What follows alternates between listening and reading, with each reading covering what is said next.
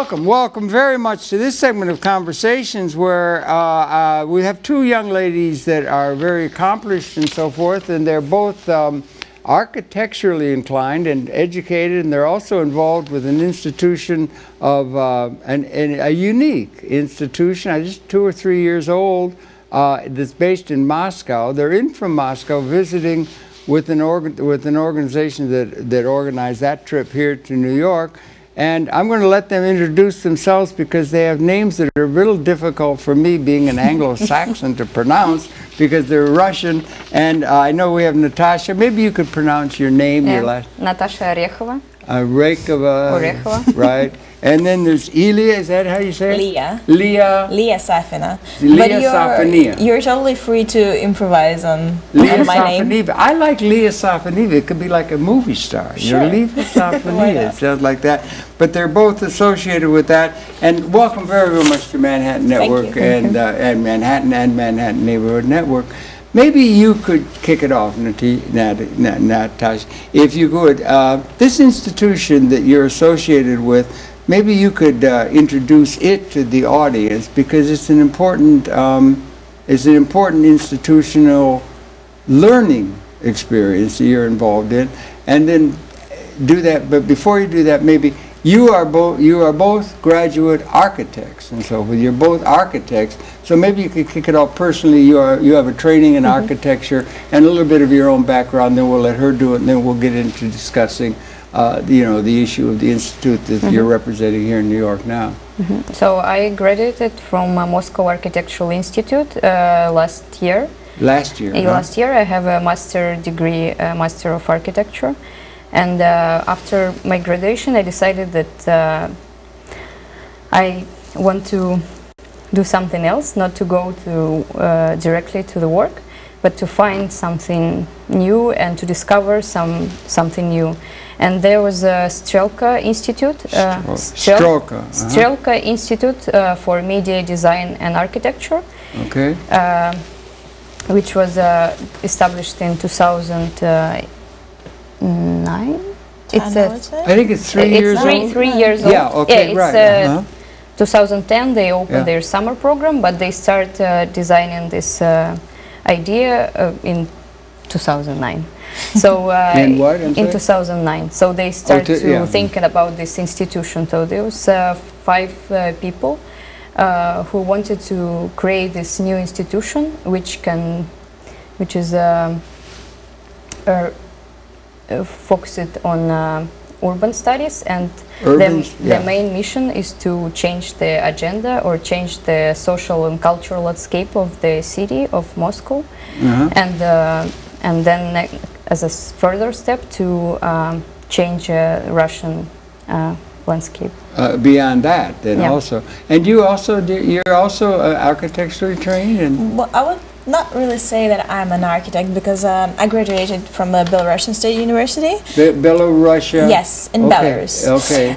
So what I studied was interior design, but further I worked in an architectural bureau in design center.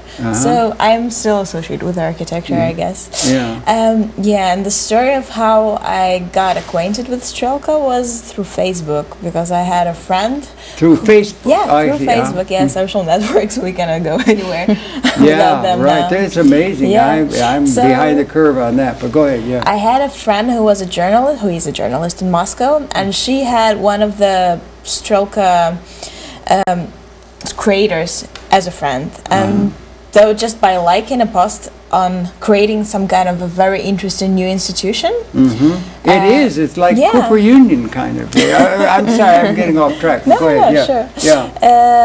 I got really interested. So I had thoughts on applying the first year and the second year, but the situation got appropriate in the third year, so I did apply and I got in. And okay, fine. I wonder if we could talk a little bit about education, sure, if you don't mind, because you say you graduated architect as a master's degree, and here we have, we have universities, we have state universities, we have junior colleges. I guess you're familiar with the system of education here.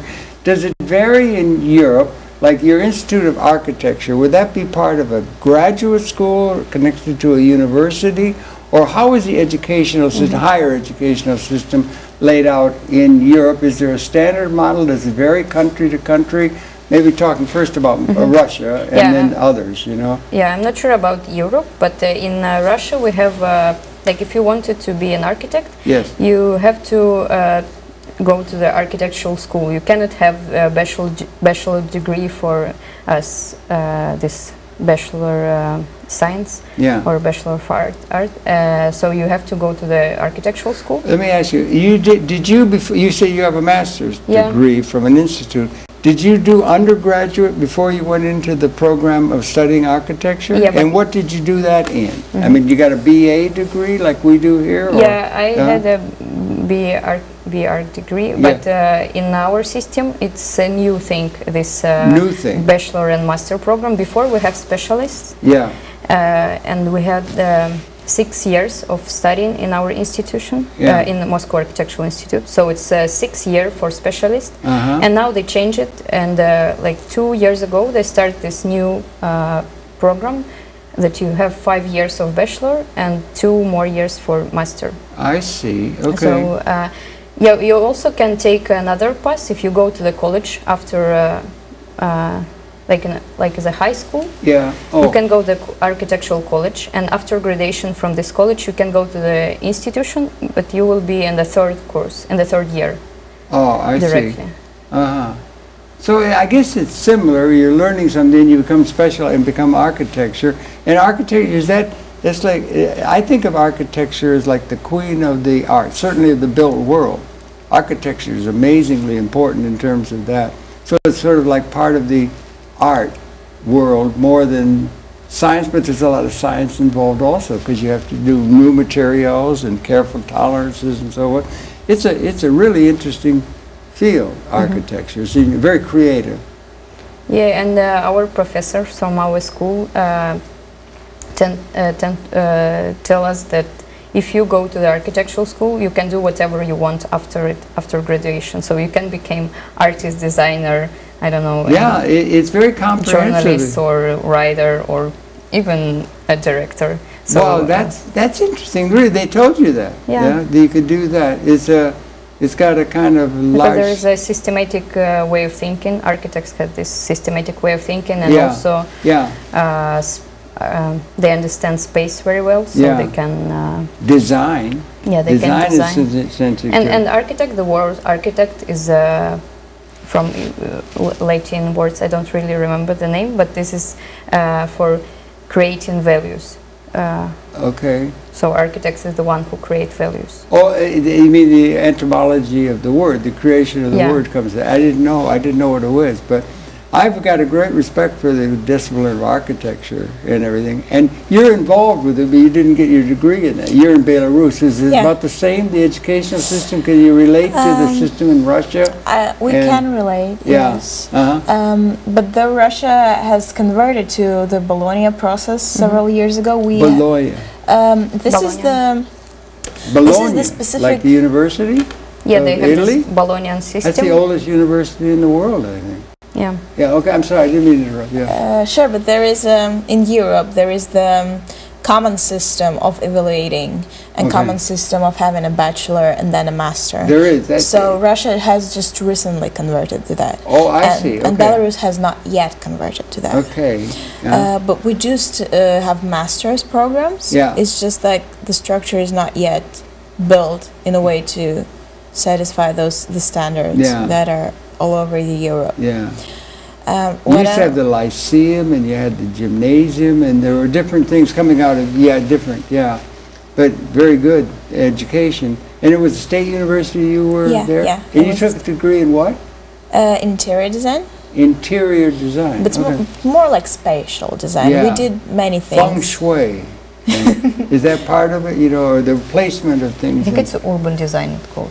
This could be also called urban design. Again, design, Yeah, but it's very closely related to what architects study. So I had no problem continuing my work then as an architect afterwards. How about the language? Russian? You do Russian? Yeah, you have it's Russian. Belarusian. Yeah. We do have Belarusian language as well. As a state languages, we have both Russian and Belarusian, but the majority of population speaks Russian. Yeah, Russian, yeah. Well, this comes with being a former part of Soviet Union. You're young, you're in your early stages of life, coming out of university and everything, but you speak English very well. Does all of educated people in Russia speak English now? Are they picking it up, or in Europe for that matter? What's the status of language in terms of commonality of means of communication? How do you speak English so well? I mean, yeah, I think it's not really, it's not common in Russia. It's not common. No, it's usually foreigners who come to Moscow. They struggle with it. They couldn't describe, ask people on the street what they wanted. People don't understand what they asking, and it's really difficult. And in Moscow, the situation is quite okay.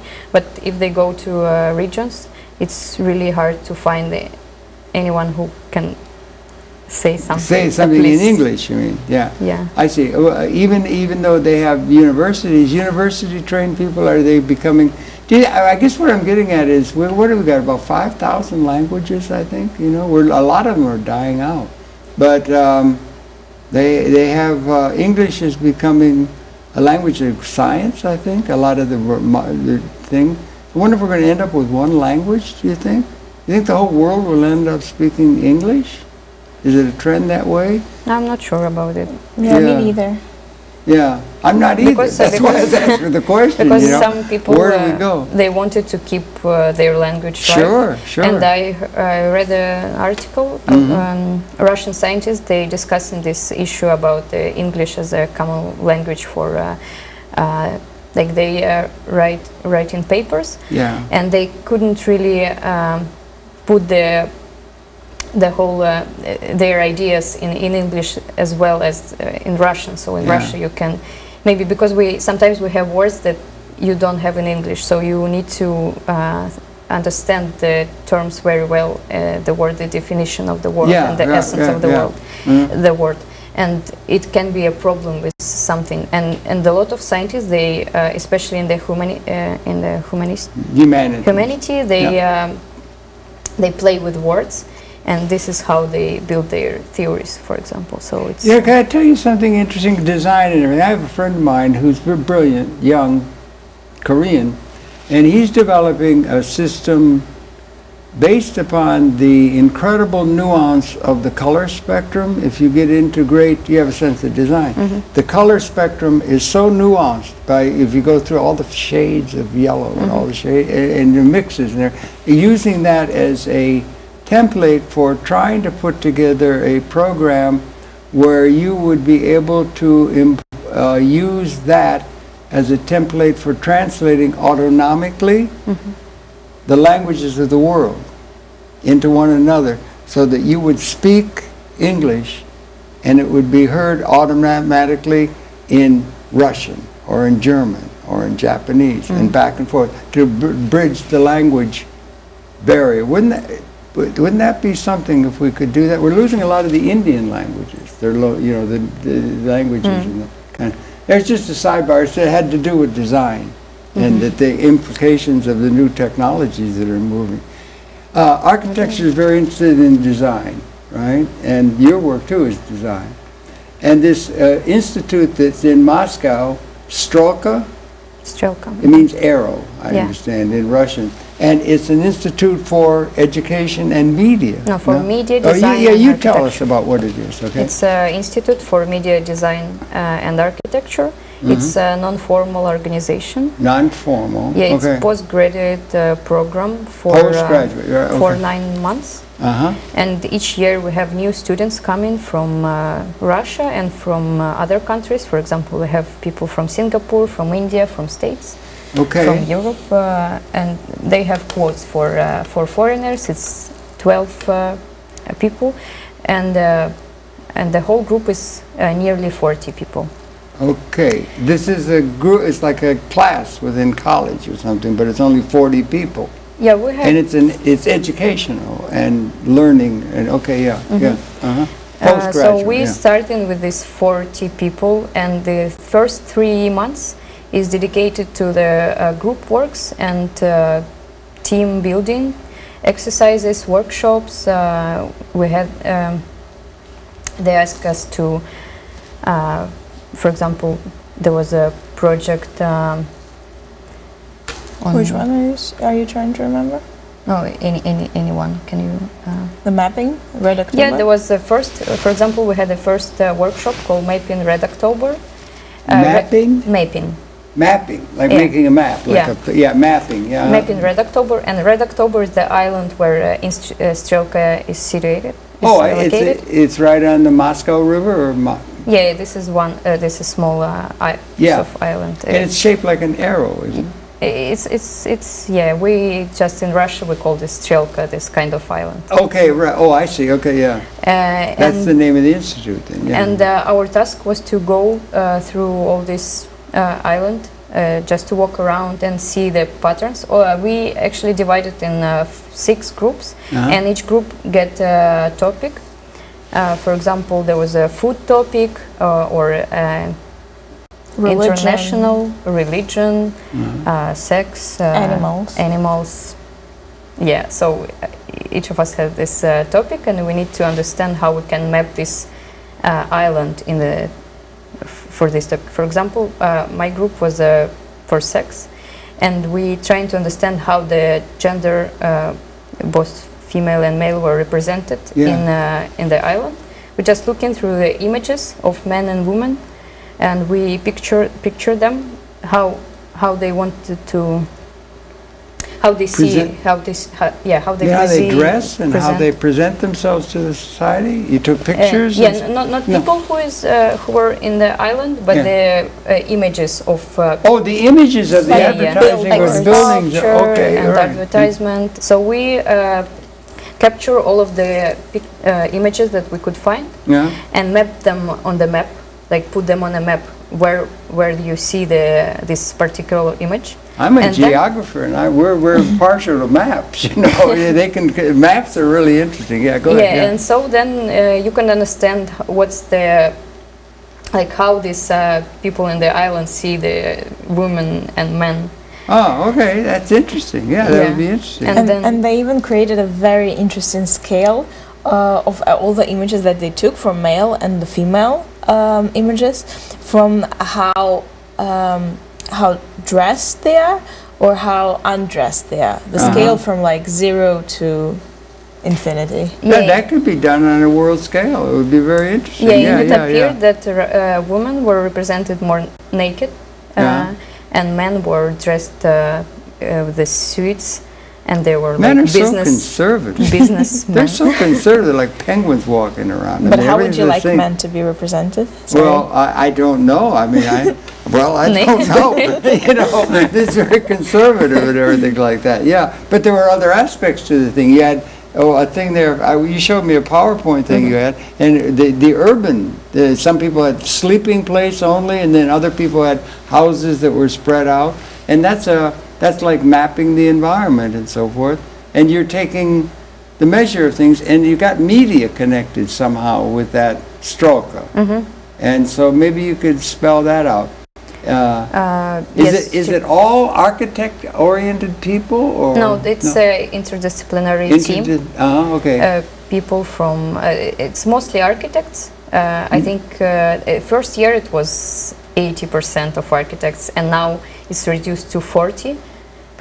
Why was it so many architects? Was there's a board of directors, or people who do financing, that kind of thing, and everything? Was there a lot of interest in the people that were in the architectural realm in Russia that got behind the institution that got started, or how come so many architects? I think they thought that architects can be the media person. Media. Like medium. The one who connect people and who who has the, I don't know. No, I understand what you mean. And then we have the term media. That's all. Like we're in media here. We're in television media. So that's another use of the word media. It's communication. And so the architects are good in problem-solving tasks. Yes, yeah. So I think it was the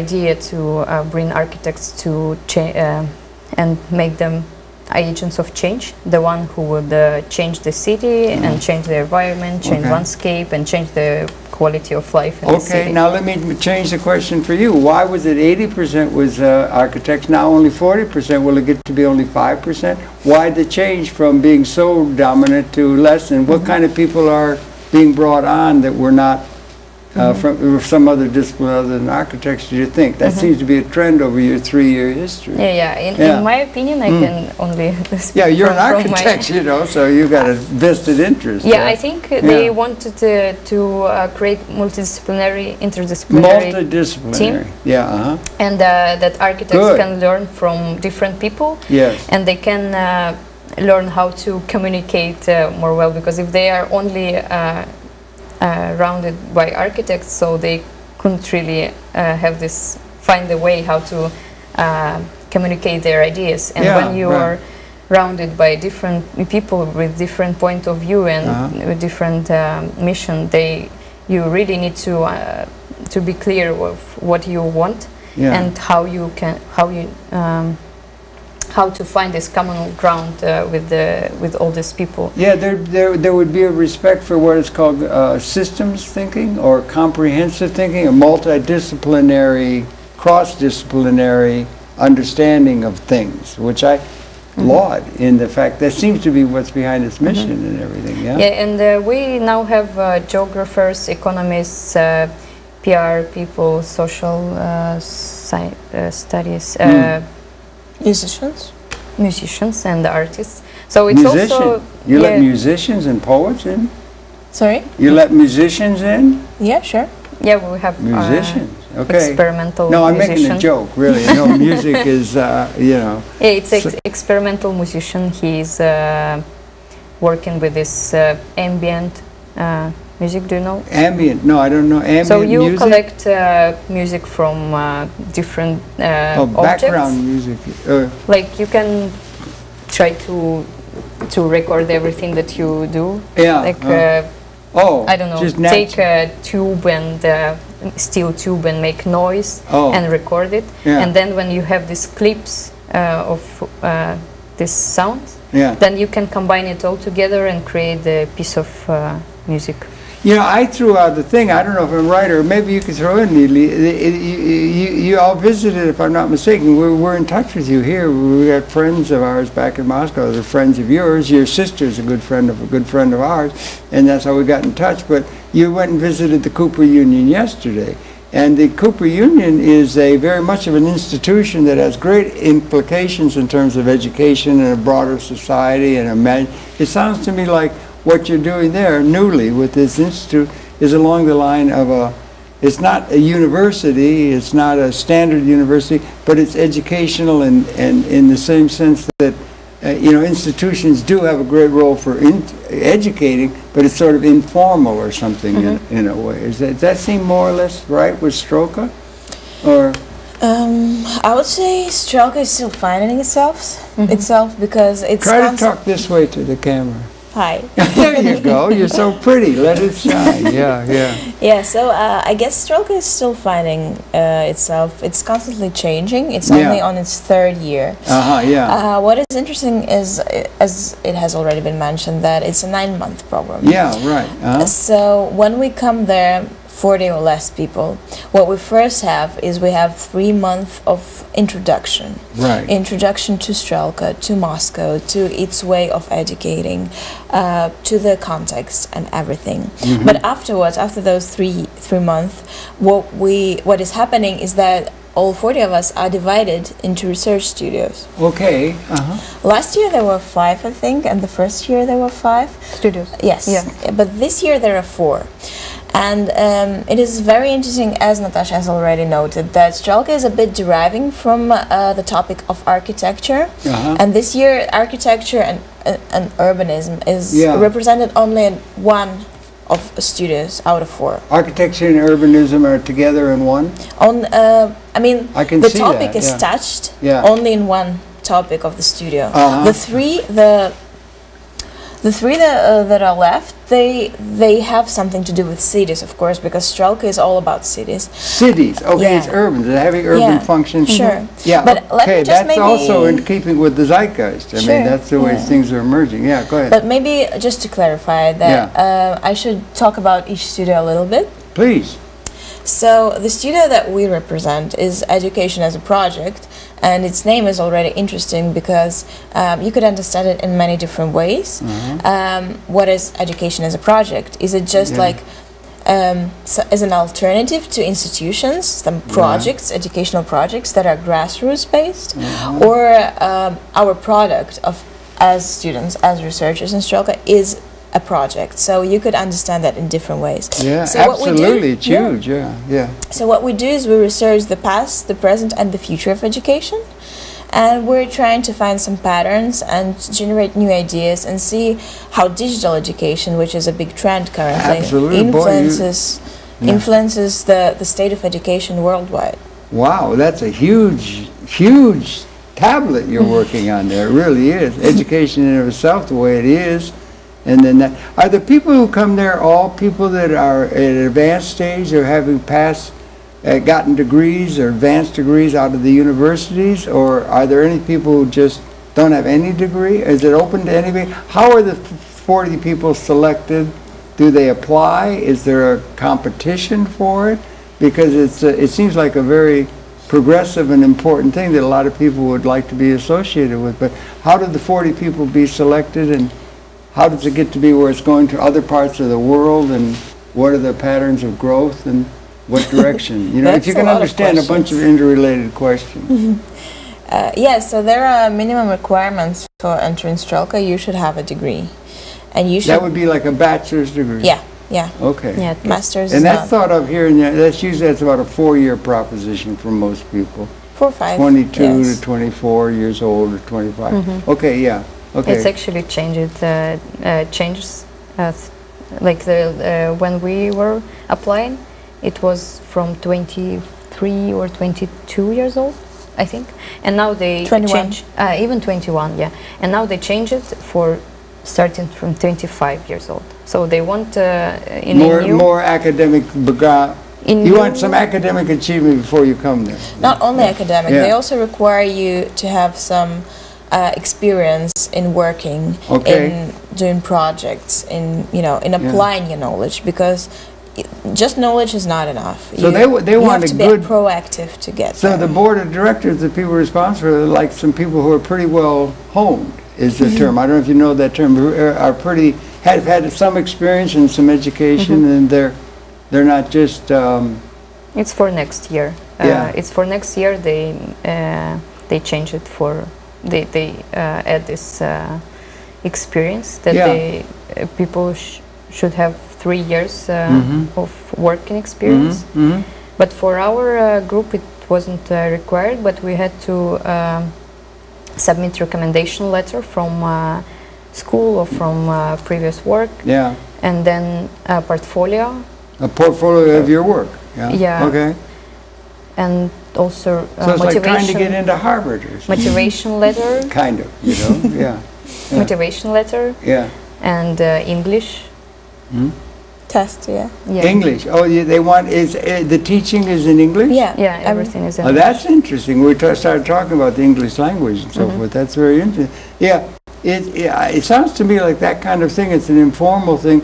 We do some education here within this education, this television, because we've got a lot of people who are interested in things and you're communicating out. So there's a lot of institutions of learning and autodidact where people can teach themselves. And the internet is a sister institution to television and public access. So there's a lot of ways that information is becoming available to people that historically it's only been related to a few people in the palace or something, over in feudal times and all that. So they're all sort of, there are other kinds of others than the established universities that are having an important role in terms of educating the public and helping affect policy, no? And Strelka would be one, and there are probably other examples around the world. You see that emerging, those kind of institutes emerging in the time ahead, outside of Moscow or outside, you know what I'm saying, on the world scale maybe? Or What do you think? I think while we were in New York and Boston, we met a lot of people from different institutions, and some of them say that what Strelka does, it's similar to what they do. For example, we've been today to Architectural League of New York, and they said that they have similar ideas, but they don't have a school. But they have also consultancy. They create competition. Yeah, it's important things to add about Strelka. That it's not only school, and it's a big institution which has a Strelka Press, its publishing program, then Strelka Consultancy, the organization that work with the Russian government and help them create a program for competition, like for example, Big Moscow competition, etc. And Big Moscow competition. Big Moscow. Yeah, it's like Grand Paris. Okay, right. Okay, sorry, yeah, right. Or Great London. This Big Moscow. And what else? So they have practical feedback to the society. Yeah, and we also have Strelka summer program, which started in May and end of September. Yeah. And we have a lot of workshops, TV screenings, lectures, roundtables, conferences. And even interviews from the interview magazine. Interviews, and it's every day we have a lot of events happening in the courtyard of Strelka, and a lot of people come. And Strelka has a very wide network. They invite people from all around the world, and we have outside of the 40 people that are the students. No, we are students, but everybody can participate in the summer program.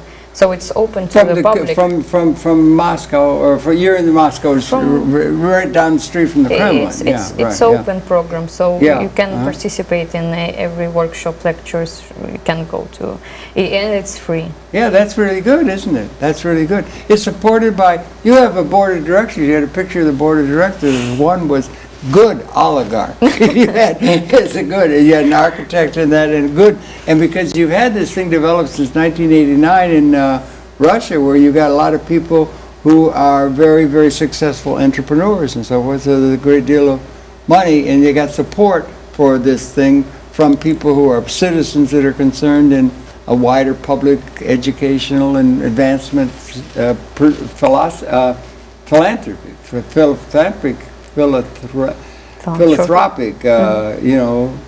focus, I guess. So you have pretty good backing in terms of the board of directors and so forth who put this all together. Was it any one person that was like Montessori, whose schools are encouraged by, the example of Montessori, but is there any one person who was the spark plug that got the idea started, or are you aware, or how did it get started? It's Ilya, I guess. Yeah.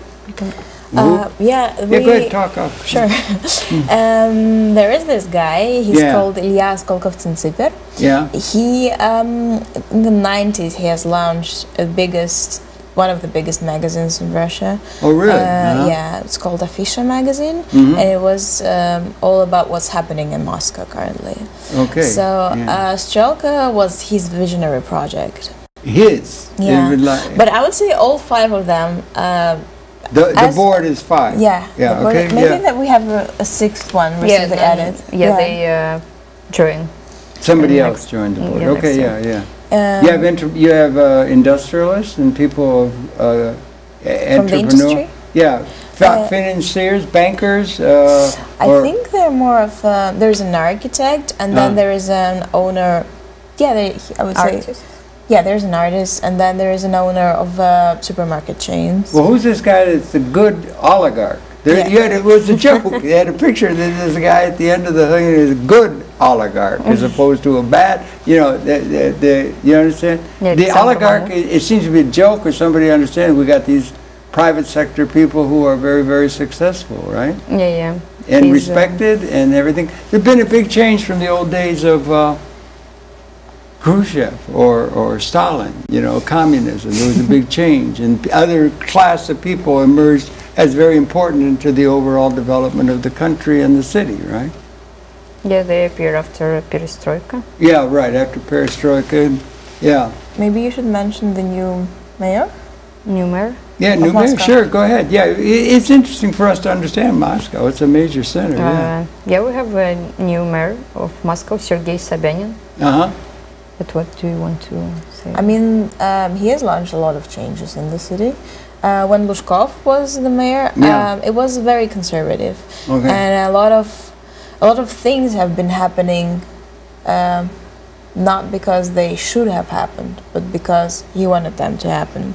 So, with the new mayor, city at last has a lot of new opportunities to finally grow and finally catch up of what other great cities in the world have already achieved. Since he started his work, there has been a huge new transformation of the parks. Of the parks. Of the parks in the city. What else? I think he has a lot of programs launched, and it's pretty early to discuss the results, but things are going, and Moscow is growing and blooming. But he was, I think, the starter of the whole idea of enlarging Moscow. Double. It's very big Moscow. It's very difficult to say who had this idea. But I would like to return to Perestroika. Like after Perestroika, they in the Soviet time, all the how you say this, all the property was government based, so there was no private property. Nomenclatura. Nomenclatura, right, okay, it was all private, public sector, and after Perestroika, they start selling the land in Moscow, and there was a lot of developments going on in the city, so they sell a lot of land there, and the city transformed very tremendously, and we had a lot of new buildings which were ugly and low quality, and they don't have anything to do with the city life, and they destroy a lot of public spaces, and I don't know, so everything became more commercial, and this like we had the huge squares which were changed to shopping malls. Like America, or like other than what had been there before? Yeah, there was no... There were state stores or something? Yeah, there were state stores, and they were beautiful and lively, and nowadays it's just monsters in the city. And and I think new mayor, he is trying to change it somehow, to bring life to the city. They working with like nightlife, the city. I understand Moscow is becoming a happening town. I mean, in terms of jazz and music and all that kind of thing. Am I right? I mean, New York, as you said, you like New York. I think they try. There's a lot going on, a lot of art and so forth. Yeah, they try to bring life into the streets, because before people were like just sitting in their apartments and homes, and no public spaces, and now people wanted to take it back and return. And that's when you said they're improving the parks as a place for people to gather. Right. That's great. So they put more green in the city. They build this bike roads for bicycles. Right. Okay, well that's good. And I was wondering, when you said somebody was more conservative, I'm trying to think, what does that mean in Russia? Conservative? Because if you usually conservative, you're conserving the old, the old way. And what does it mean to be a conservative in what was a communist country that went through shock therapy and had emerging capitalist institutions and so on? What does it mean to be a conservative in the in Russia? Do you understand what I'm saying? Yeah. I would say this means not keeping up to date to what's happening in the world. So I was referring to the old mayor. So he was on his he was ruling the city for quite a long time. So it's safe to say for this period of time, nothing has changed in terms of getting closer to new things emerging in the West and the East. Everything has been developing on the same pace, in the same trajectory. So I would say this is conservative. Innovations, I think they're very necessary for the city. And you all study this at Strelka. Yeah, you all study this in an integrative way. That's really good. So you got an interesting take on it. It's good. It's training for citizenship. Yeah. And it's very interesting how the rest of the 3 other studios, what topics do they take on in order to innovate in the city. So we're dealing with education, as I've already mentioned, but there is a studio that's dealing with big data. So, you know, the numbers, the statistics, all the digital age. And they're trying to figure out what can we do with it so it could enhance people's life, make them easier. You know, if you just have all the data about traffic, you know that you wouldn't go this way, you would go that way. And this is the simplest example of how you could apply data. So they're looking at it. But then there is also another studio who are looking at patterns of cohabitation. Okay, you had the buildings you showed. Yeah, right, go ahead, so Moscow is very famous for its microrayons. It's what? Microrayons. This is a very Russian... Micro, like micro. Oh, micro. Small. Rayons. Rayons are like areas. Oh, okay, sorry, I didn't know. Okay. Yeah. See, so I'm ignorant of the language, sorry. But it's great. Don't speak of the English. Education. Yeah, right. So it's famous for its microrayons, the small towns inside of the city. So when you have a number of houses, the multi-level houses, residential, and they're arranged in the same way, like horizontal, vertical, and then they have a hospital, and then they have the school, and you take this model, and then you replicate it 10 times around. I see. So those are the microrayons. There are quite a lot of them in Moscow. Is that a new thing, more or less? No. It has been happening for quite a lot of time. From the 60s, okay. Yeah, from the 60s they started expanding the Moscow, because before it was the small center, which is now it's a historical center, and then they started building the sleeping districts, just microrayons, and Moscow expands like 3 times. Wow. Okay. Maybe even two more. times. No, I think even more, because this is small Turku and it's become like this. Yeah. I saw the map you had. Like that. It's growing. And now with this big Moscow, they big wanted Moscow, to add this. Greater Moscow. We say Greater New York. Greater big Moscow. They wanted to add the same, expand it twice more. So it's, I think, would be biggest city in the world. Yeah. And it's interesting when people biggest city in the world.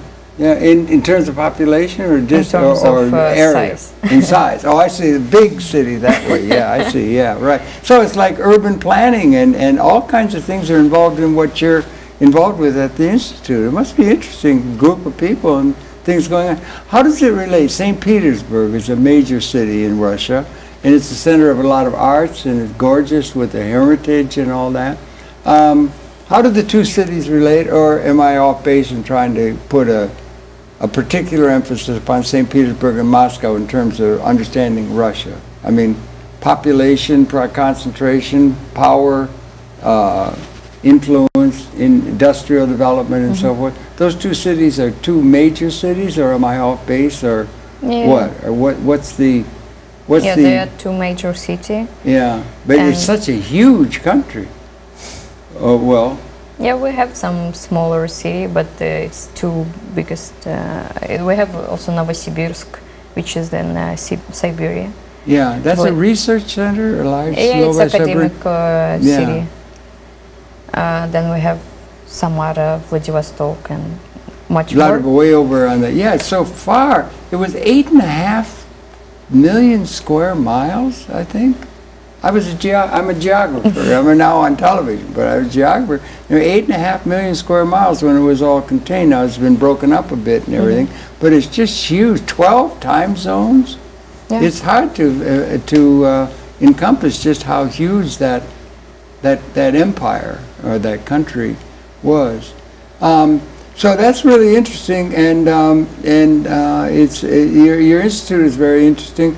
Do you see this giving a launch pad for you this time? 9 months spent in this way, and you spent some time in Brussels, in Netherlands, right? Yeah. Was that part? That wasn't part of this institute. No, it wasn't. That was something else you did post graduate? Both? No, I was still studying in my Architectural Institute in Moscow. Yeah. But I was working on my thesis project, so I had some free time out of institute, so I could go for a couple of months to a study. couple of months. Because I had a project on Dutch architecture, so studying their approach to Was that part of your thesis? Yeah. It was, really? Yeah. Interesting, yeah. Yeah, so it was intentionally I chose this country to get to get there, yeah. Yeah. Big difference between West Europe, Netherlands, France, and Germany, and that, and Russia, or is there a division there? We had the Iron Curtain for all those years and everything. Is it a big cultural difference, or? Yeah, I think with Russia is very big cultural difference from Western Europe. Really? Western Europe, yeah. Yeah.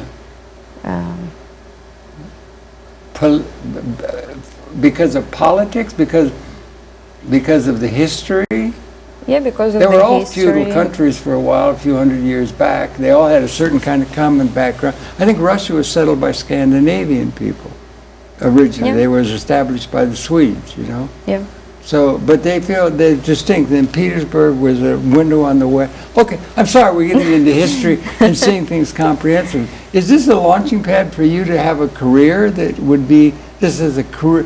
They have the term in the career move. You know, you're getting based and everything, and then you want to end up in doing architectural work. What do you want to do with your life? Do you have it well worked out? Because this would be a staging thing for you in terms of how you see you're going to develop what you want to do when you get into further adulthood and everything. And maybe both of you could address that. Yeah, I'm really interested in education and architectural education.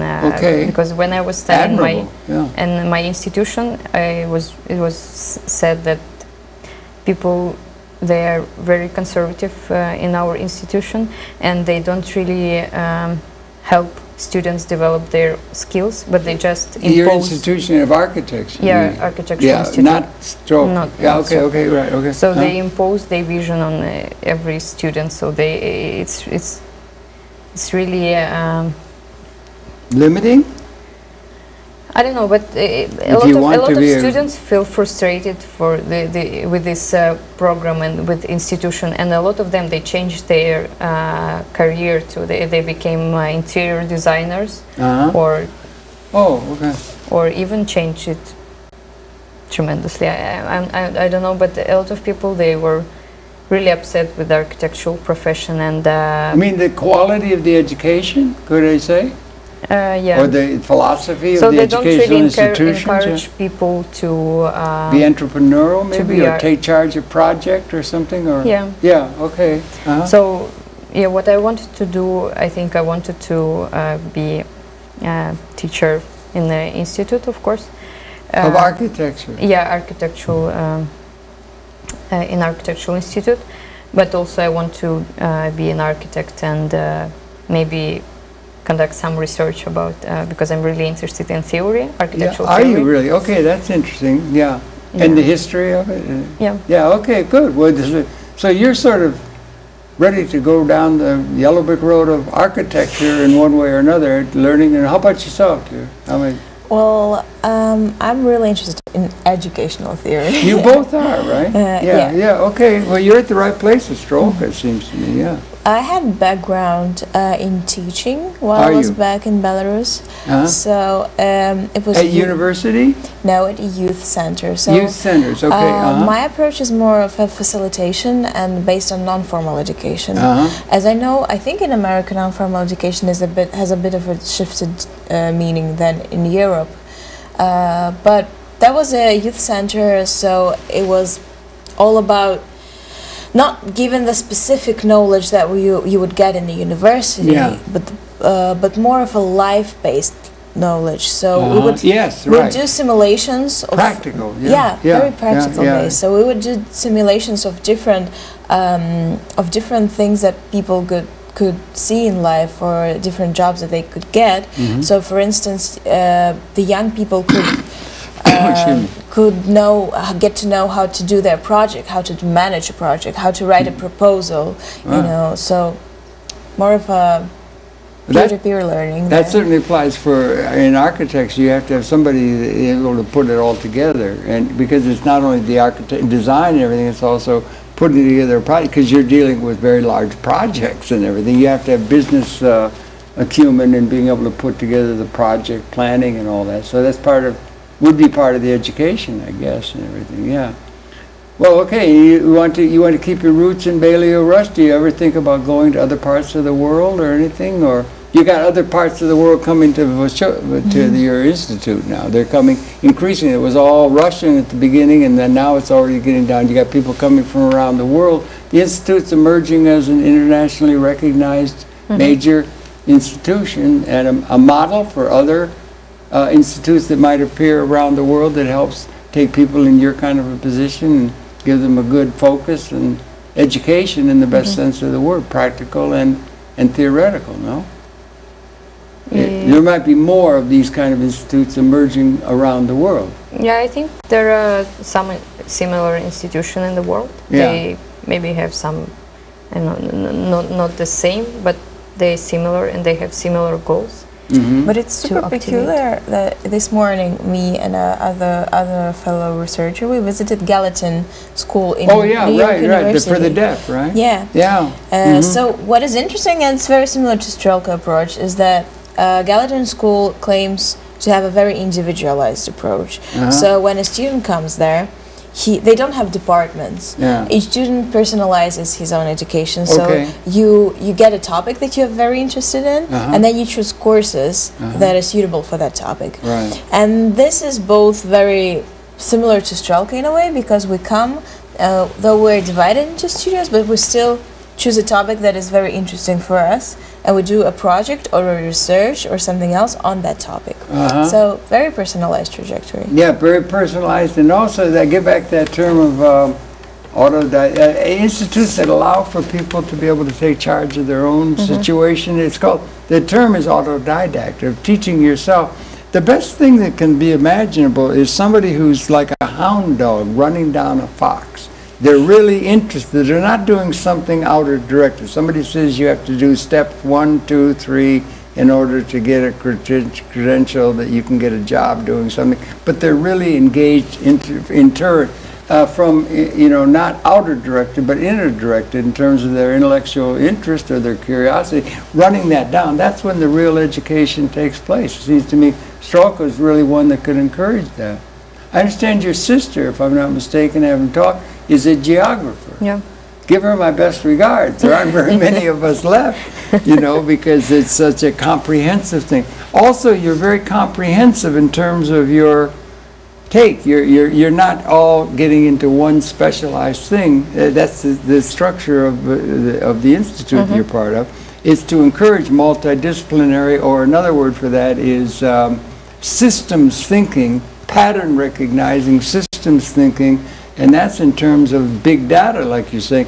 It's coming exponential. The internet and everything's coming now exponential. It's going beyond that and so forth. So that recognizing pattern, people can think on large patterns and think of interrelationship between various subsystems of that overall pattern.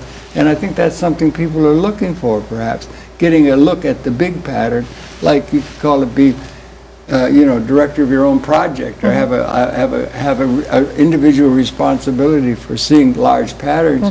I think maybe that's emerging among the youth. I'm not sure, but that seems to me something that the planet calls for in terms of not only changing one town, but let's change one whole world. Because the changes are the systems are interconnected, and the whole system has to be seen whole in order to change it all, because the problems and the potentialities are systemic to the whole system, and that kind of thinking should be encouraged. And geography is one good thing that allows you to think about a lot of different things and in an interrelated pattern and get away with it without being all overly specialized, if you know what I mean. What do you think is the future of education? Moving more toward pattern recognition, maybe away from extreme specialization? Or what do you think the future of education is going to be? Yeah, I would say that future of education is a personal trajectories in education. Personal trajectories. trajectory. That's so autodidact. yeah. So when you Driving your own bus. Yeah, when you choose whatever you want to learn, and you can change your career when in whatever time you decide, then it's really that you decide where to go, where to study, and how to study. And maybe you don't really need this traditional institution. You can follow the alternative path of education. Because the alternatives are opening up now. Yeah. And beyond the big alternative that of them all is the fact that you've got so much information, multimedia and otherwise, here in public access or television, of the presentation of information that is inherently incredibly educational, that's just right at your disposal now, that just simply wasn't there in the past, right? Yeah, I have a lot of friends who got degree in the institution, and when they start their career, they found that their knowledge is not enough to start this career, and a lot of them are change it. So they were studying mathematics, for example, and then they became journalists or designers or photographers. Or you may get to a point where, if I may, that's true, you can be that way, but that's a lot of the reason people go to university to get a certificate so they can have a profession so that they can make money. Yeah. Okay, that's one reason that motivates. That's kind of outer-directed. But what you're maybe getting to necessarily is a world where people are going to have the needs and the reasonable wants met almost by design in terms of the way the system is designed. So instead of having to be nervous about being homeless or anything like that, you're going to be able to be independently able to chart your own course, what you want to do independently. So in that case, when that emerges and the capability is there now, there could be just learning this lifelong and doing things that aren't necessarily geared toward a career or making money. It's just geared to what you're jolly well interested in and relate to other people who are. So it'd be a different kind of world than one where it's top down and the institution and the quest is all for trying to get security or even piling up money. You understand? There may be leisure coming, real honest-to-God leisure for the goods of civilization to be encouraged rather than just making money or a career. So, and your institute seems to me to be training you in that direction, and may you prosper whatever you decide. But we got to wrap it up. I'm sorry we run out of time. I got off on a rant there, but congratulations, girls, ladies. And thank you very much for coming in. Great pleasure sharing some. Oh, my pleasure. And thank you for viewing in the program. And we'll be coming back again tomorrow. All the best to you in all your careers that are just taking off so well and everything. Thanks a lot for coming in. We'll be coming back again tomorrow. Tune in, please. And thanks again, ladies, for coming in. Great pleasure talking with you. Thanks. Okay. That was very interesting. Until next time. Okay. So I got off on a thing there, but I just think it's just amazing what's available to us now in terms of education, just as a leisure thing. You have no connection. That's what I like about public access.